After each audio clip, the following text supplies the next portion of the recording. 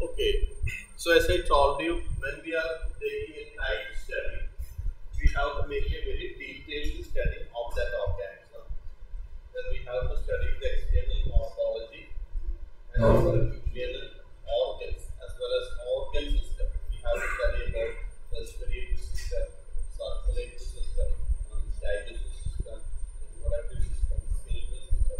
All the system of that animal we have to study. That's why we call it as a type study. And today we will start with the external features. So here you can find a picture of a rabbit. Almost everyone knows how a rabbit is like. But when we are taking a detailed study, many of the features that we miss in a normal sight of the rabbit is very important. So that is why I have shown that photo of rabbit first. And we will start with the one by one. The first character is that rabbit is a gregarious animal. Gregarious means an animal that is living in groups. You can notice the natural habitat of a rabbit. Most of the time you can find a rabbit are living in groups or in colonies. That is, many animals are living together. That is called a colony. So that is a feature of a rabbit. They are gregarious animal or social animal, just like human beings. All human beings naturally live in a group or as a population. Just like the rabbit also lives in colonies or in groups, and that is why they are not a gregarious and also social animals. The second point is also mentioned there is nocturnal. What is the meaning of the word nocturnal? Night living. That is, they are active during night. For example, bat is active only during night. So most of the time, rabbits are active during night. There is one reason for that. Rabbit is a very shy animal. Also, it is afraid of most of the predators like a lion, tiger, or leopard. So rabbits are very fearful. That is why they are mostly coming out during their night time. So that is the peculiarity of a rabbit. So in the case of a rabbit, they are nocturnal animals. Nocturnal means they will be active, mostly active during night time. Main purpose of being active at night time is for protection from enemies. So in order to get protected from enemies, the rabbit are living, they are spending their active time in the night. Second, there is polygamous. Poly means many. Poly means many, and gamy or gamous means marriage. So polygamy means gamous means marriage with many partners. That is the meaning. In the case of a rabbit, male rabbit usually having many female as partners. So that is one reason why we call it as a polygamy, marrying many partners. That is the meaning of it. So that is one nature of the rabbit social behavior. One very strong male may be keeping or having many females because in the most of the time an animal or male which controls the territory, a very good territory, usually having more number of females. So that is a natural tendency. Another point is the parental care. By parental care means, so our parents are taking care of us. So that kind of phenomenon is known as the parental care. But if we go to many lower animals, we cannot see very strict form of parental care. So but in the most of the mammals, to a limited extent, parental care is highly developed. So in the case of rabbit also, it is a mammal. In most of the mammals, parental care is highly developed. So that is one reason why parental care is an important feature. Then going to the body structure, we can find three main regions for the body: their head, trunk, and tail. If you look at the picture, you can see that. In the case of a rabbit, we can find a head portion is there. Then there is a neck. Neck is another important. Then second portion is a trunk. This is the trunk. This portion is known by the name the trunk, and there is a very small tail. So these are the three divisions of the body. So the body is divided into a head region and a trunk region and as well as a tail region. Now if we look at that, there is a between trunk and head. There is a neck also. Very short neck is also present. So that is also another purpose of the neck is that it is because of the neck we are able to move or rotate our head. In the absence of neck, we won't be able to move our head. So that is the purpose of the neck. But rabbit is having a very short neck. Then another important feature of the rabbit is that their body is covered with the hair. So when we are discussing about the general characters of mammals, I have told you that mammals is having the body of a mammals are usually covered with the hair. The presence of body hair is an important feature of the mammal. So in the case of rabbit also, it is a mammal and its body is covered with the hair. And purpose of this hair, there are different purposes. In the case of rabbit, sometimes the body hair is mainly a protection from cold. That can be one function. So here in the case of rabbit, if you look at that, hairs are colored also. And that coloring of the hair is almost similar to the coloring of its background. So it is a protective coloration. So that the predator like a leopard or tiger, they may not be able to notice or find out a rabbit that is sitting or that is living among grass or among the small bushes. So that is another function for concealment to hide from enemies. That is another function of the body hair, concealment, to be hidden from enemies. That is the meaning of the word concealment. So that is a function of body hair. Then upper lip with a transverse cleft. If we look at that, this is the upper lip. Now at the middle of the upper lip, there is an opening, and that is here you can see that the upper lip is having a small gap. In our case, there is no such gap. Sometimes due to certain genetic disease called cleft palate, in some people you can see that their upper lip may be having a gap. So similarly to that, rabbit is also having a gap called gap on the upper lip, and through that gap, the very large incisor teeth, the front teeth of a rabbit is known by the name incisor teeth. The incisor teeth in the rabbit is highly developed, and purpose of the incisor teeth is mainly to gnaw. Gnaw means parental. That is to gnaw as well as to bite the grass. So the incisor teeth in the case of a rabbit is very strong, and this incisor teeth is usually projecting out through this gap in the upper lip. So presence of a gap in the upper lip is a characteristic feature of most of the rabbits. Now we will see few more points. Here you can find that this is a rabbit farm. In many parts of Kottayam, sometimes people are rearing rabbits. The last 2 years back, there was one student who was rearing rabbit. So rabbit is these days many people are rearing these rabbits. So there are different varieties of rabbit, black, white, grey, etc. Then we will see this is the natural habit of a rabbit. So it is also a forest region, a shady forest. This is how the natural home or natural habit of a rabbit. They are mostly living in burrows like this, either made by them or natural burrows. So this is a natural habitat of a rabbit. And rabbit is about 40 centimeter in length, from mouth to anus, or from the front end to posterior end, and weight of a rabbit is usually up to 2 kilograms. So that 140 centimeter means around more than 1 feet. So that will be the length of a rabbit.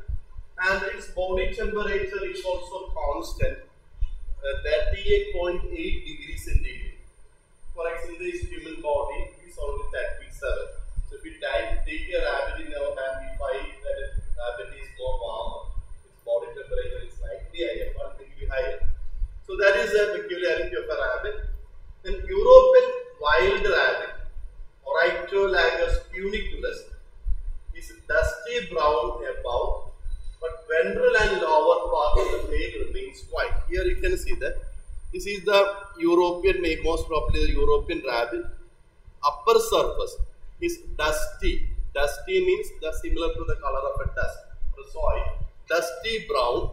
This upper surface is dusty brown, and the lower surface or the under surface is having a color. Is having mostly white in color, and as also the tail is also white in color. You can see here this tail portion.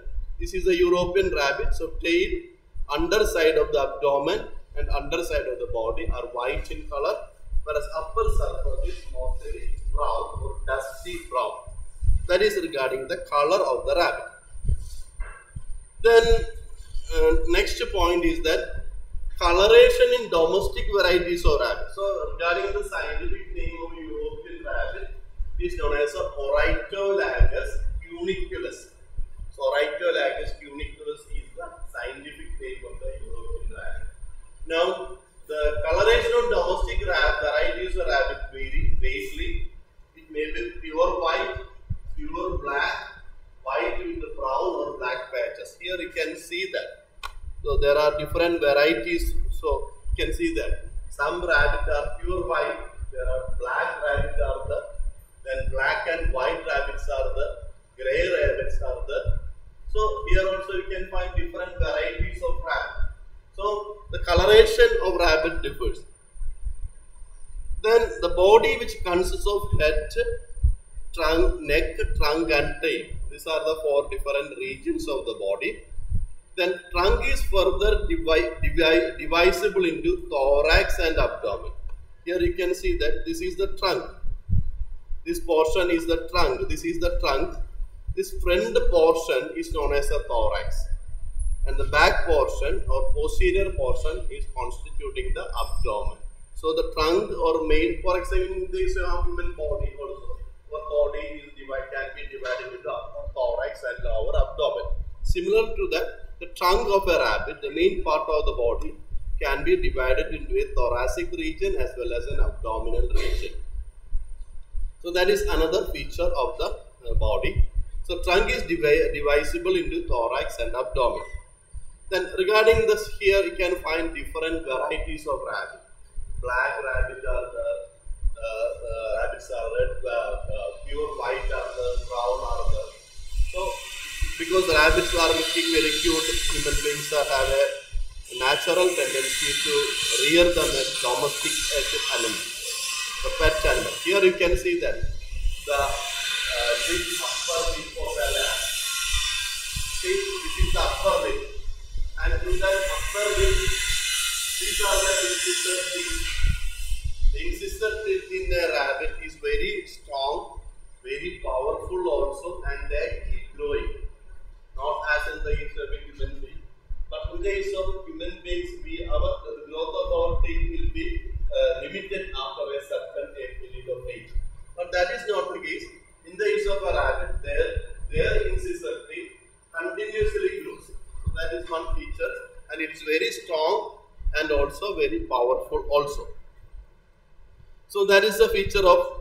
So head is large, produced into a large pointed blunt snout or muzzle. Here you can see that, just like as in the case of any rabbit, the head region, this is the head region, is slightly pointed, as in the case of a dog or a cat. The head region is slightly pointed into a portion called snout, otherwise known by the muzzle. That is the front portion of head. The snout has a terminal transverse slit-like mouth, which is surrounded by 2 soft, fleshy, movable lips. Here you can see that this is the snout region. The front region of the snout, consisting of lips, is having a gap, and through that gap we are finding the incisor teeth.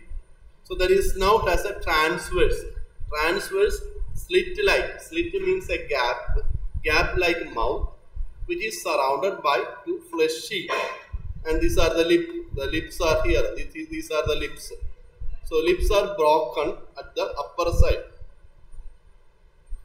Then the upper lip is divided in the middle into right and left halves due to vertical cleft extending up to nostril. Here you can see that this is the gap, and this gap is moving up to the region of nose.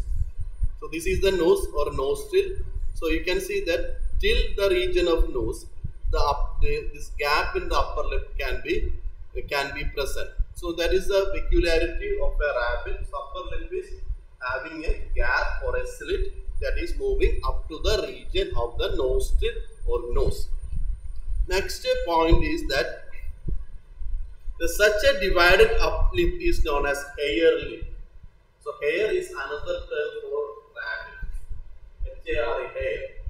Some species of rabbit are known as hair. For example, the rabbit that we are finding in the forest of Kerala, they are scientifically known by the name hair. Rabbits, the term rabbit is normally given to the European varieties. So, this kind of lip with a gap in the middle or a slit in the middle is known as a hair lip. Simply means a lip of a rabbit. So these are known as hair lip, due to which upper front incisors are exposed. Here you can see that this is the front incisor teeth, and then this kind of lip is known by the name hair lip. So that is an important peculiarity of all rabbit. And just above the mouth are two oblique slit-like opening, that is a nostril. This is a nostril, and these openings are known by the name nostril. So openings of the nose are known by the name nostril. Then nostrils are surrounded by bare, moist skin, the rhinarium, and lead into nasal or olfactory chamber. Here you can see this at the region of nostril. There is a, if you examine the nose of your dog, you can see that at the front region of the nose, there is a wet region, moist region. That is similar to that. In the here also there is a moist or a wet region, highly sensitive to the sensation of smell molecules, and that region is known by the name rhinarium. Here you can see this is the rhinarium, and you can also see a rhinarium in a dog, but it is more developed in the case of a dog, and that is usually wet or moist in nature. And because of the rhinarium, they are very sensitive to the sensation of smell. They are very good in dictating the smell. So that is so nostrils are surrounded bare. Bare means not free of hair. That's the meaning of the word bare. Moist skin, and that part is known by the rhinarium. And rhinarium is leading into olfactory or nasal chamber. Nasal chamber means cavity inside the nose. This cavity inside the nose is known by the name nasal chamber, or otherwise known by the name olfactory chamber. These are the two terms. So this is some more points regarding the structure of the mouth. Next, also you can find a similar picture. The neck of the rabbit is short and flexible. As I earlier shown, I think I have earlier shown you that. If you look at the neck of a rabbit, the neck of the rabbit is very short, but at the same time it is flexible also. That means the rabbit is capable of slightly rotating its head, not full.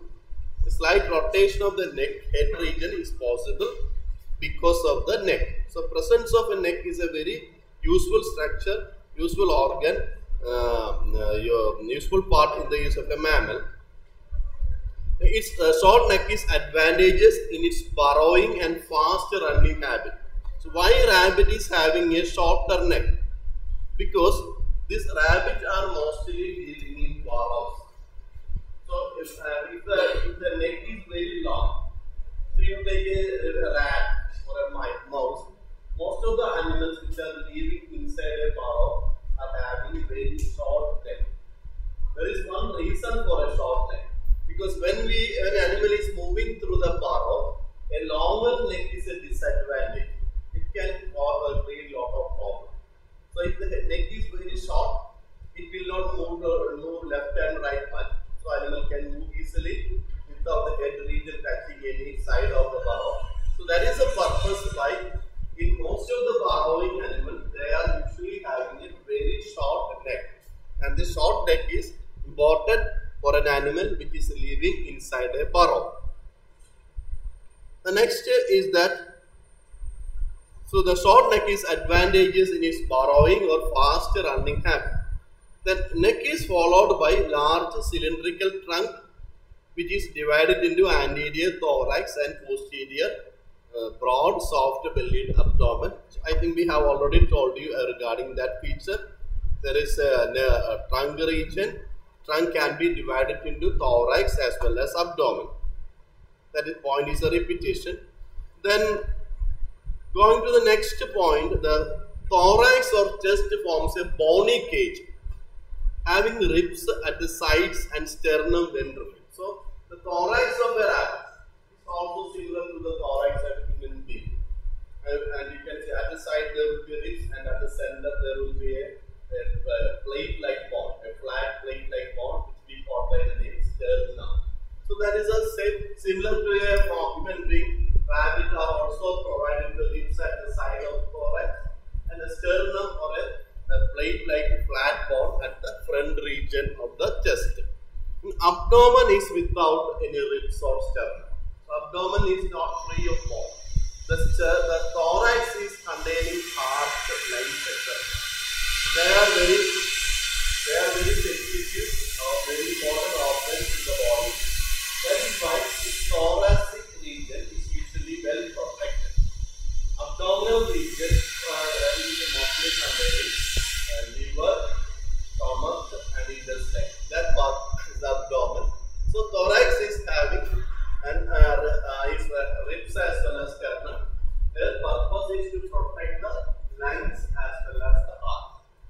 Then the 4 to 5 pair of mammary glands. In most of the mammals, 4 pair or 5 pair of mammary glands are there, and their opening are known by the teats. Teats simply means nipple. That is, the nipple in an animal is known by the name teats. They are more longer. That is why the term teats are used. Then here this is the skeletal structure of a rabbit. Then from the side of the upper lip, thick tactile hair or vibrissae or whiskers are seen. You might have seen in the use of a cat. Here you can see that. See, if you look at the mouth of a cat, at the front region of the cat, there are few highly sensitive hairs. This highly sensitive hair, these highly sensitive hair are also present in the use of a rabbit. Earlier I told you that rabbit is very sensitive to the sensation of smell. So, in order to detect smell molecules which are present in the hair, rabbit is having a mouth provided with a very sensitive hair. And these sensitive hairs are known by the name vibrissae. So, here you can see. So, what is a vibrissae? You can expect a short question. So this is simply a sensitive tactile hair. Tactile means highly sensitive to touch. So that is the meaning of the word tactile. So in the case of rabbit, they are having a very sensitive tactile hair, and this tactile hair present in the rabbit is known by the name whiskers or vibrissae.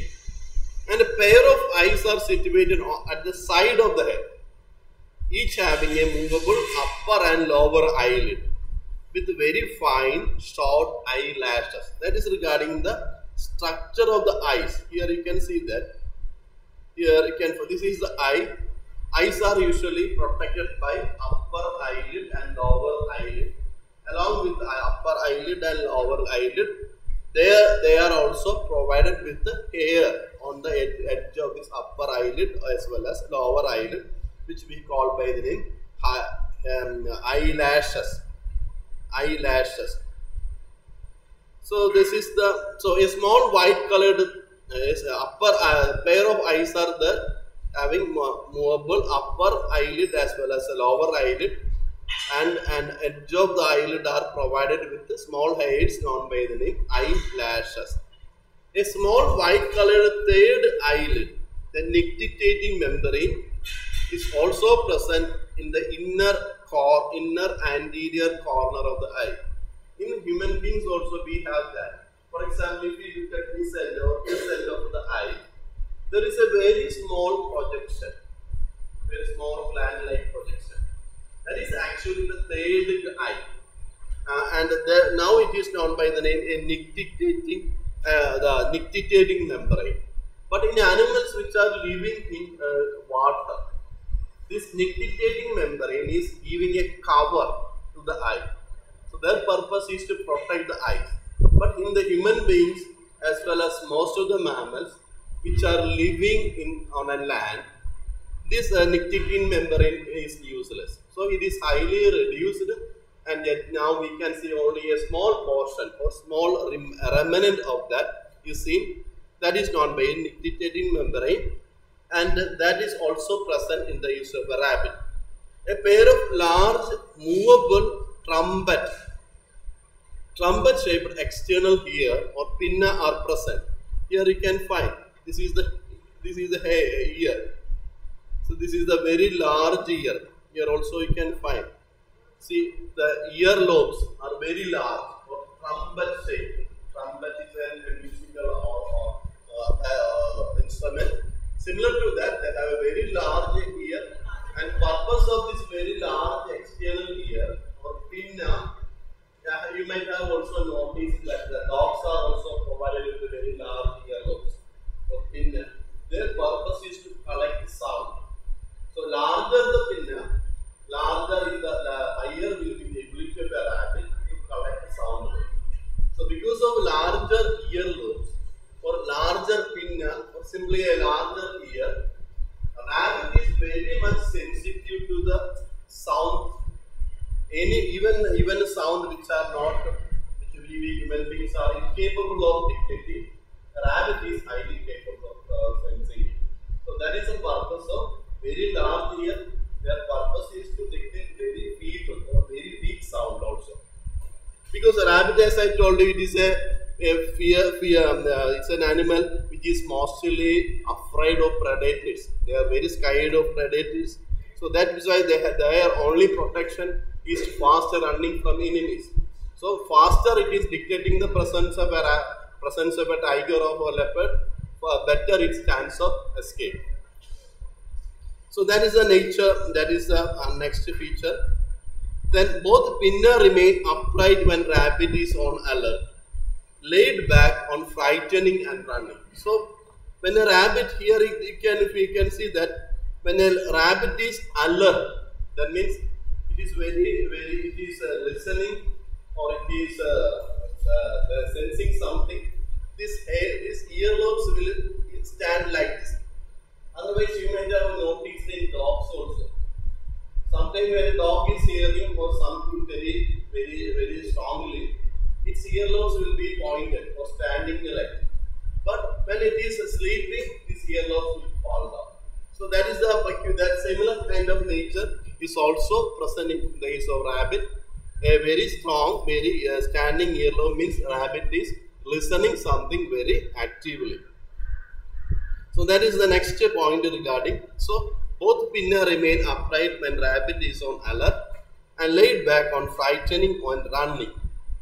So here also you can see that the upper eyes are here, and there is a here you can see that there is a nictitating membrane here. Then a pair of hairless depression is found on each side of anus called perineal pouch. And for example, and the perineal glands. For example, in the anal region, you know what is an anus? Around the anus or anal region, there is a region of naked skin or bare skin. And that region is also glandular, means they are provided with the type of gland known by the name perineal gland. producing glands. So they are producing certain pheromones. So when a rabbit is living in their burrow, most of the time that burrow or that place will be having the smell of that rabbit. And this smell is actually produced by this perineal gland situated around the anus.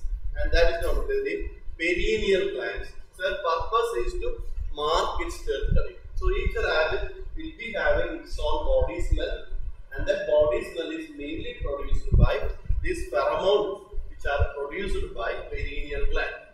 Then urinogenital opening is situated at the tip of the penis in male, or urinogenital aperture or vulva in the esophagus. That is the normal structure, that is as in the case of human beings. The urinary opening as well as the reproductive opening is at the tip of the male penis, or in the case of female, that is the urinogenital aperture or vulva. Then the trunk, going to trunk, it has two pair of pentadactyl limbs. Pentadactyl means 5 pair of limbs, 5 pair of digits are present, as in the case of human. So a hand or leg with the 5 fingers or toes is known by the name penta. Penta means 5, dactyl means finger. So 5 fingered limbs are present.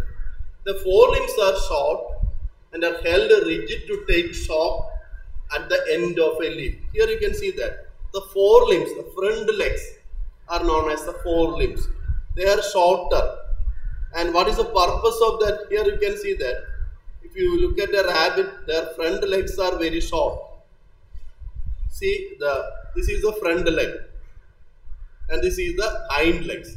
So if we look at that, the hind legs are longer and more powerful, whereas front legs are shorter. So most of the time rabbit is jumping with the help of this hind leg.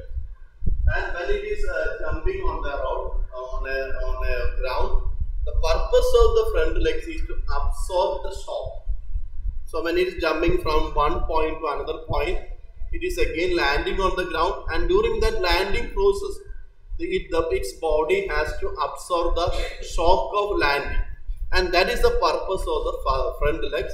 So front legs are not very much useful in running, but most of the running is actually done by jumping with the help of the hind legs. So front leg is, the purpose of the front leg is to absorb the shock during the locomotion. Then the forelimbs are shorter and held rigid to take shock at the end of a leap. Leap means jumping. The leaping means jumping. So when a rabbit is jumping or leaping, the purpose of the front legs is to take the shock or absorb the shock. Each forelimb has a proximal upper arm or a brachium. That is just like our human hand. There is an upper arm and a lower arm, and there is a hand. That is why. So each forelimbs are provided with upper arm, which we call as a brachium, a middle forearm called antebrachium, and distal hand. Here in the case of human beings, we call upper arm, lower arm, and hand. In the case of a rabbit, we call it as a brachium, antebrachium, and the manus. That is how it. Then with the wrist is this region where we are putting the watch, or carpus. Then comes the metacarpus. In this region, we have certain bones called metacarpals, followed by fingers. And similar structure is also present in the case of a rabbit also. And at the end of the finger, a rabbit is provided with claws, very strong, curved, pointed nails are known by the name claws. And the purpose of the forelimb is that they are also used in digging. So earlier I told you that rabbit is living in burrows, and in order to make burrows, they are using their forelimb, and for the purpose, that is one purpose of the forelimb. Another purpose is to absorb the shock during a leaping. The palm is hairy. In the case of human being, our palm is free of hair, but that is not the case in a rabbit. Their palm is hairy. So that is another characteristic difference that we can find in this. So the palm is hairy. Here you can see that a rabbit is feeding on, and here you can see the very alert ear. Only when the rabbit is very alert, its earlobes are standing like that. Otherwise, it will be falling down. The hind limbs are longer and more powerful than forelimbs. That is another character already I have discussed. Now regarding the structure of the hind limb, it has a proximal thigh, middle shank and distal foot. That is a thigh, then a lower leg, the thigh, this is the upper leg is known as the thigh and the lower leg is known as a shank or crest and the distal foot or fist. And there is an angle also here and the fingers at the hind limbs are known by the name metatarsal and followed by digits. So similar to the structure of the forelimb. Then hallux or first toe is absent. That is via our body is provided, our leg is provided five toes, 5 fingers are there, or 5 digits are there. But in the case of a rabbit, there is no first toe. The big toe is absent. Only 4 fingers, 4 digits are present in that. And hind limb is the main locomotory organ, and the sole is also hairy. So that is another character. For example, this is representing our palm as well as the lower side of our feet called sole. Both are free of hair. But that is not the case of a rabbit, that both regions are hairy. A short bushy tail is found at the hind end of the trunk, and a rabbit is also having a very short tail. Here you can find that very short tail is present. The lower surface of rabbit has a white hairy patch in the wild rabbit, which is used for warning signal to other rabbits when a danger approaches. For example, at the lower side of the rabbit, there is a white color is there. When some danger, for example, presence of a tiger or presence of an enemy or a predator is there, rabbit usually exposes its upper this white color at the lower side of the body. That gives us a warning to other rabbit, other members of the colony that some danger is there. We should all immediately escape.